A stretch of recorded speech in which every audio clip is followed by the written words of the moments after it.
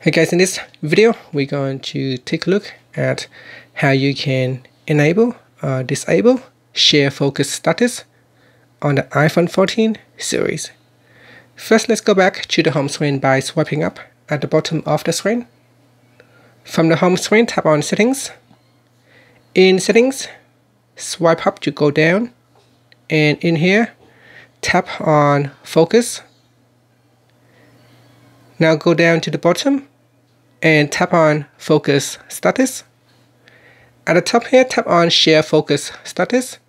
Tap on the toggle button to switch it off or turn it on.